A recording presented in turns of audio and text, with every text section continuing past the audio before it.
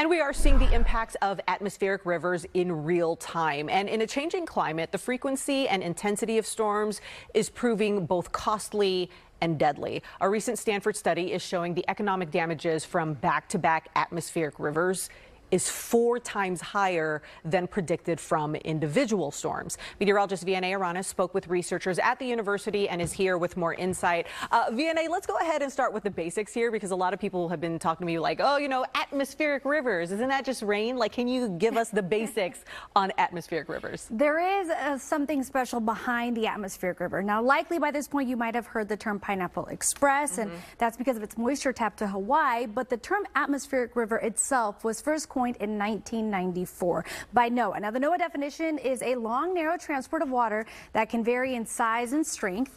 On average, they are around 250 to 375 miles wide. The average atmospheric river carries water vapor equivalent to the average flow of the water at the mouth of the Mississippi River.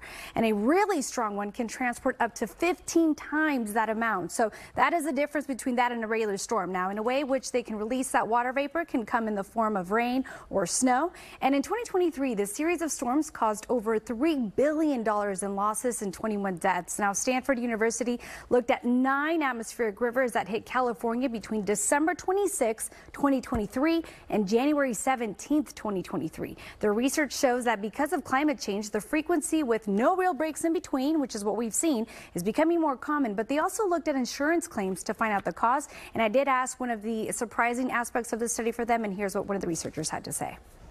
I think we were surprised by the magnitude of the impact of having a sequence.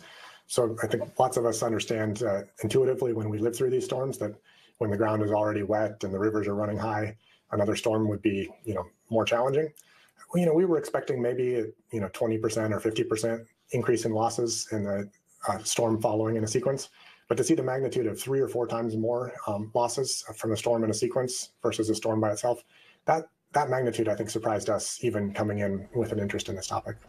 Just to give you an idea, in LA, they received 1 month's worth of rainfall in just 12 hours. So that's how much moisture these atmospheric rivers can carry. Now, they provide about half of California's annual precipitation and typically bring a boost to the Sierra snowpack, also our reservoirs. They are rated on a scale of 1 to 5 based on their length and how much water they carry. Now, as the ground becomes more saturated, of course, he mentioned that it creates higher flood risk potential, which is what we have seen play out time and time again. Now, I did ask him what were they hoping to do with this information, and they said ideally by doing the continuous research of how atmospheric studies impact us and things like that, they can help improve public communication about the potential hazards and influences of atmospheric rivers, and that'll be something that they will continue to study as far as long-term trends now that we're seeing a changing climate. And of course, we've got the boost of El Nino as well. Well, now we know. All right. Appreciate all of that information, Vianey.